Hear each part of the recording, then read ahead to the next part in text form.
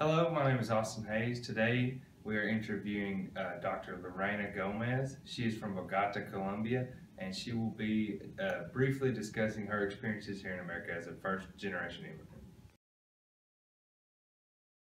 Professor Gomez, are you a U.S. citizen? No, I'm not. Okay. Why did you immigrate from Colombia to America? Okay. The reason why I came to the United States it was to study my master's first. I studied my master's in teaching English as a second language at the University of Mississippi in Oxford.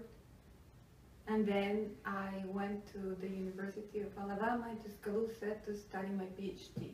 So I actually came to study. Okay. Describe your home country. Is Colombia similar, or how is it different from the U.S.? Very different. It's a third world country, so there is more poverty in comparison to the United States, which has surprised me a lot because when I came here to the United States, I never expected to see people living in the streets because I thought, okay, this is the first world country, so we're more aware about what is happening around the world. That's another thing that I have seen here in the United States. Every time that I watch news, because I like watching news, what's happening in the United States. When I watch news in Colombia, I end up knowing about the world. I end up knowing what is happening in China and Europe, and also in the United States, because the United States is always important for us. Now, how long have you lived in the United States? I have lived here 3 years and a half. Did you have family members or friends here when you immigrated? Or did you just not know anybody? No, I have never had family members here. Okay. Are there family members in Colombia that would like to come here with you? I don't. I mean, there are some of my two nephews and probably my niece. They are studying in their undergraduates in the universities. And they are considering coming here to do what I did. So you learned in school, in grade school? Yes, at that time the education was not as good as it is now. So people who are studying in high school now, they're almost bilingual. But at that time I was not. So when I began studying my undergraduate, I knew some, but it was difficult for me, but when I came, I was fluent, so it was good for me. Okay, do you believe that immigrants, not just from Colombia, but all immigrants, should fully assimilate? The thing is that it's difficult to stop being you. I am a different kind of immigrant because I love speaking English, and that was my dream since I was young. I wanted to learn English, but I sometimes think about the people who are here in this country hating it. A language is in your soul. I think when you go to another country, you just have to try to do your best to give the best to the others. So maybe if there is one human being who cannot learn English, but is honest and can contribute to the society and does the best for the others, and that person should be given the chance of being seen in a better way. About the food, it's impossible. I could ask you in this moment, what is your favorite food? And you are going to tell me something that is from the United States. Maybe it's not rice. But most of us who come from Latin America or from other countries love rice. I love rice. So how can you tell me not to eat rice? Right. You see, if that makes me happy and that is good for my well-being. And so you cannot stop being yourself. And I have always considered that United States, from years, I love looking at the programs that in History Channel. So the way that a lot of people came here when this was in the lands of indigenous people, like we were in South America, there were a lot of indigenous people. So they were the real people who should stay in their countries. But now, all of a sudden, we were born from, I think in my blood, there is Spanish blood and indigenous blood in South America. So maybe in the American people who are here or somewhere else, there is blood of Italian, German people. So it's the same. Now you cannot stop immigration, in other words. All of us, we just have to try to make the best with the people that are around us, and they have to try to assimilate, make others understand that they're different, respect them. Did you feel welcomed in America? Yes, I have always felt welcome. I came to an academic setting, so they have always appreciated what I do, and they have always supported me. So do you generally feel comfortable around other people that are immigrants? Are you more comfortable around them than Americans, or? Yes. Why? Because we share that feeling of not having born here. So most of the times I get to click very quickly with them, right? Okay? Because they also miss their families. I also miss my family. They miss their food. I also miss my food. So it's easier for me to get along with other immigrants. Do you identify yourself using the existing racial categories in the U.S. like Black, Latino, Asians? Do you get me to use those? I want to tell you something that happened to me, because that has always surprised me. And if I go back to Colombia, I take a flight, and I'm in Bogota in 5 hours from Atlanta. Immediately in Bogota, I become white. In Colombia, I'm white. And here, I'm considered Hispanic. So here, I'm not anymore white. And I want to tell you a story. When I was at the University of Alabama in Tuscaloosa, I lost my passport with the visa inside.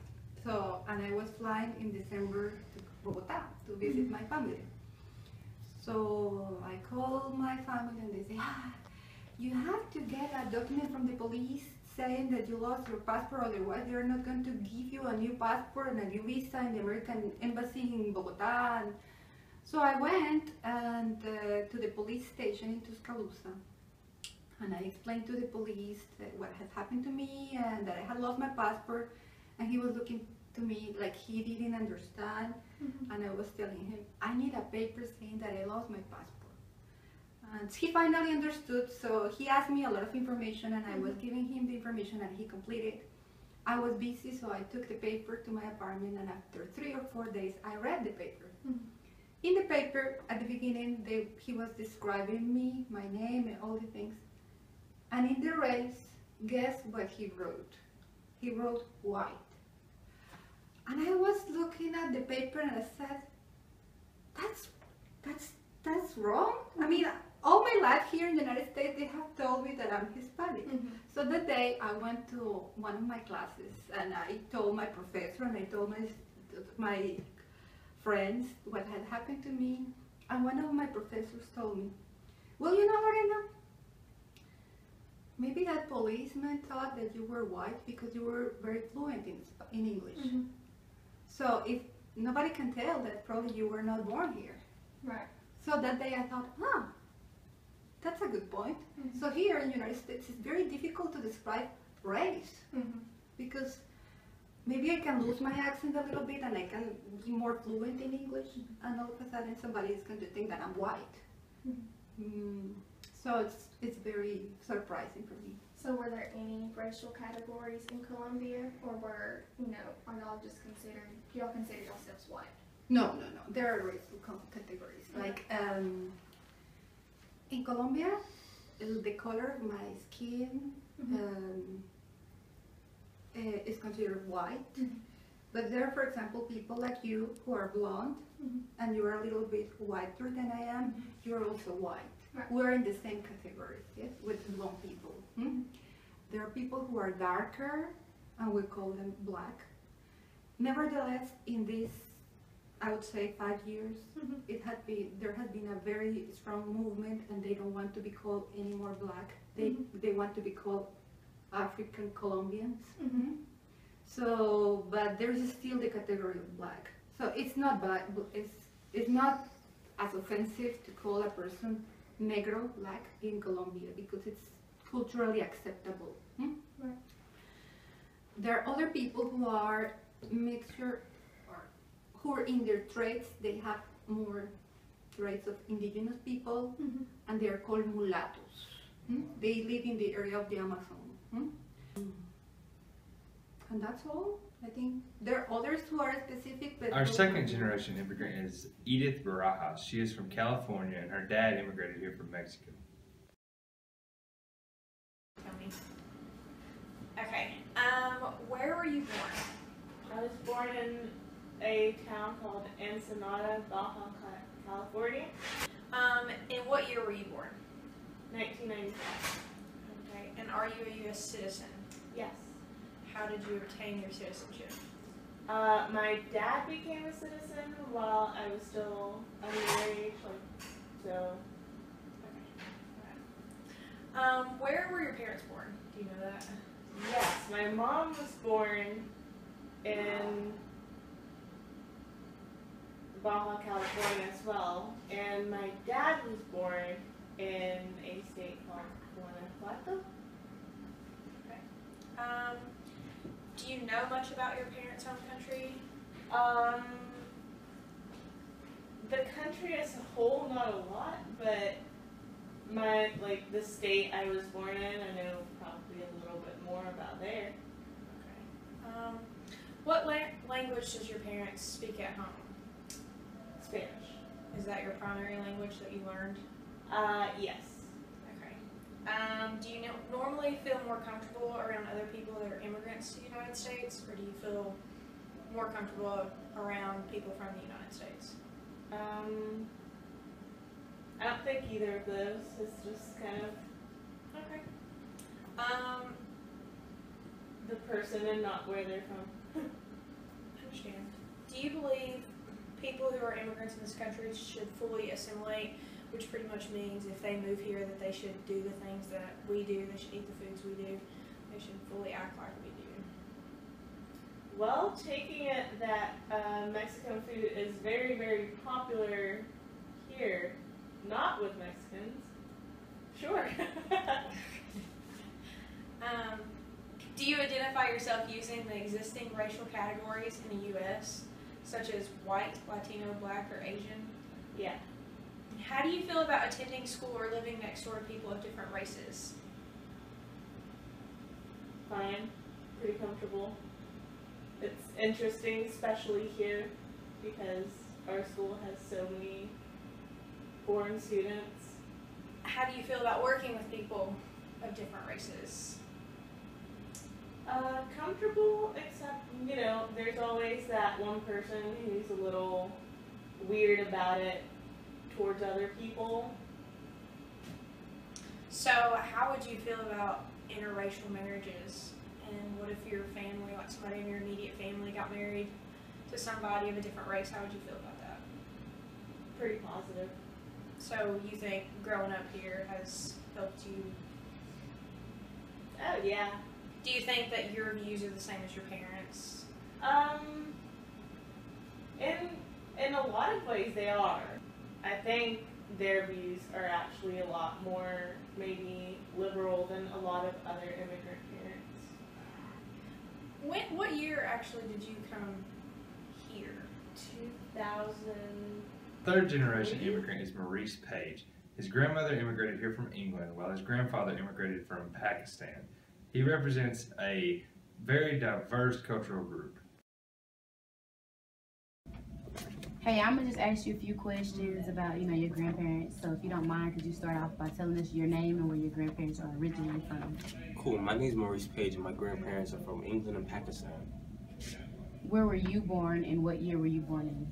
Brooklyn, New York, January 17, 1996. Okay.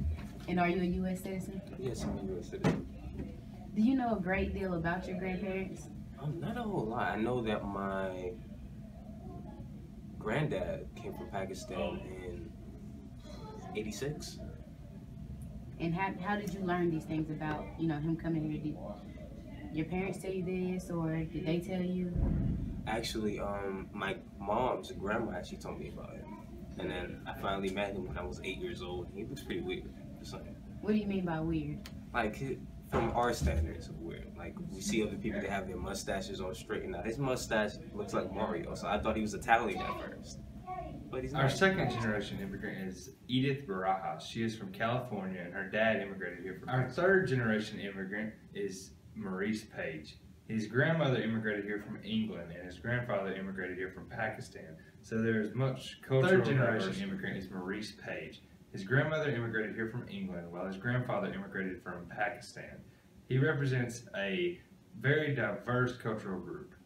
Do they speak any other language besides English, or do you know their native language? I'm Jamaican as well. I'm Jamaican. She speaks Patois, which is Old English. Do you know any of that? Like Wagwan, how you doing? Just like that. Are you fluent in the language that your grandma speaks? No, not very fluent actually. Okay. Does she speak that language to you, or do you, she just speak it around certain people or on the phone or anything? She speaks it around on the phone. She's talking to my mom. She speaks around us as well. We can understand it, but we can't fluently speak it back to you. Okay. Because like I say, it's broken English. It's basically some of the English words, but with an accent, and some of the vowels are different as well. Do you generally feel comfortable around other people who are immigrants in the U.S.? Yes, definitely. Why? Why do you feel more? Because I feel like my ancestors, they were immigrants as well, and they came over to the country just like them, so we're the same. Do you believe that people who are immigrants should fully fully make themselves Americans or assimilate, try to be similar to us? No, why be similar to us? I mean, trying to be similar to somebody else is like saying is apple and orange is the same. It's two different things. And what makes them unique is they're from somewhere else. So you believe that partial assimilation is acceptable? Yeah. Could you explain why a little more? Okay. Well, if you want to act like somebody else all the time, everybody will be the same. So that's why when immigrants come over here and they bring their culture over here, we're kind of drawn and interested in that. So our culture already over here, it's the same. We see it every single day. But to see something different really opens up the eyes to the public and political parties as well. Did people identify themselves in any other ways, such as religion or ethnicity? Yes, they did. Like, for instance, like if they were Islam, they'd say, "Oh, I'm Islam," and if you're Christian, you're Christian. But they bonded with each other. It wasn't a big difference. How do you feel personally about attending school with or living next door to people who are of different races? I think it is a merit and an amazing experience just to go over there and see how they act, they interact with other people as well. So going about that, how do you feel about interracial marriages? How would you feel about an interracial marriage in your immediate family? Actually, we do have an interracial relationship in our family. It's not really a big deal. I mean, if you love somebody, you love them for who they are, not for what they have. How have different generations in your family felt about associating with people of other race and ethnic groups? It was never a problem. So can you tell me more about your grandma? I know you say your grandpa, is from Pakistan. And she's from Jamaica or England? She moved from England, I think around the 70s or 80s. And she moved over here and she brought my mom over here. That's when she was born. And then she goes to Jamaica to and fro, but her grandma as well and her mom, they're from Jamaica. Okay. So that's what makes her from England, Jamaica. That's what's her slash. How are your views of race and ethnicity different from or similar to your parents, grandparents, or siblings? My views are this. Some races, I can understand they have their religions and all. So I do not try and push forth my religion onto them. Like some of my relatives, they try to push their religion to somebody else. Okay. So religion is big, with certain parts of your family? Yeah. Okay, well, I thank you again for allowing us to do this interview. If there's anything else you would like to say about, your grandparents, feel free. If not, thank you again. You're welcome.